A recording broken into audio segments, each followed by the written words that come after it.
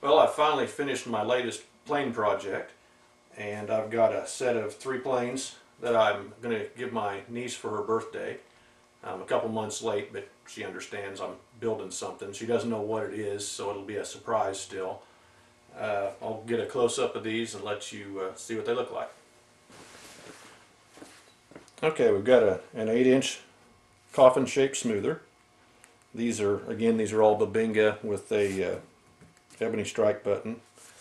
I went ahead and stamped her initials and the year in the back, so she'll, in 40 years from now, she'll remember where they came from and when she got them.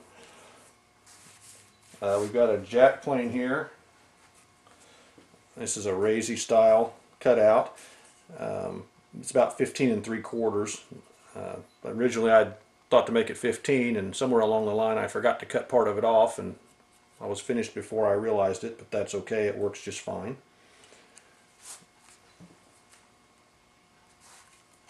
And a 24-inch smoother. This one's a little bit wider. These two are 2-inch wide blades. This one's 2 1/4, and it was a little more trouble because I couldn't buy 2 1/4-inch A2 steel. I had to buy 2 1/2 and cut it down. Considered making the blade 2 1/2, but it's a pretty good handful to hang on to now, and it's pretty heavy. Even with the Razy cutout, it's still got a pretty good bit of weight to it, so it should work great with that weight, but it would have been a little big with a 2 1/2. So I'm pleased with that 2 1/4 width. Here's a little bit closer look at the wedge and the tote.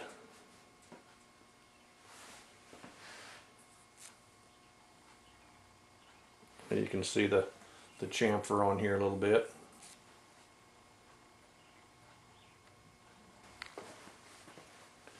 The back end on the jack and the joiner have a 1/2 inch round over. I didn't use a chamfer on the top of the smoother. It's chamfered on the corners, but it's just rounded over on the front and the heel and the sides. The way you grip it is you're just pretty much holding the whole thing, so it makes it pretty comfortable. After I got them finished and realized that they're kind of bulky to carry around, I decided to go ahead and make a tool tote that's kind of custom fitted to it. So I'll bring that up here.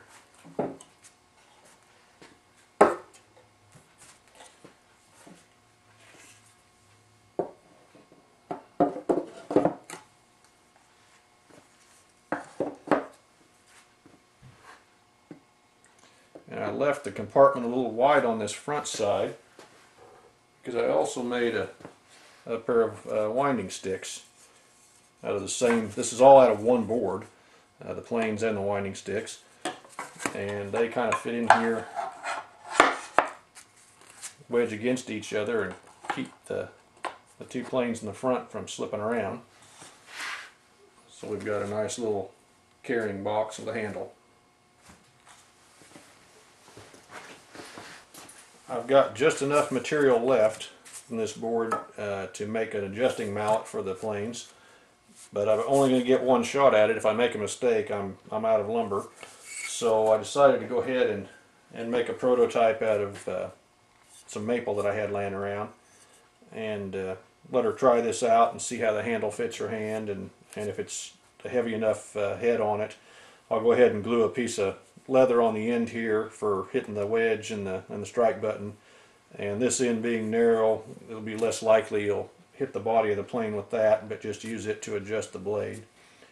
Well, that pretty much wraps it up. I've shot a lot of video of the process of building these, so hopefully I'll eventually get that edited and put some clips up of what that looked like, and hope you enjoy it.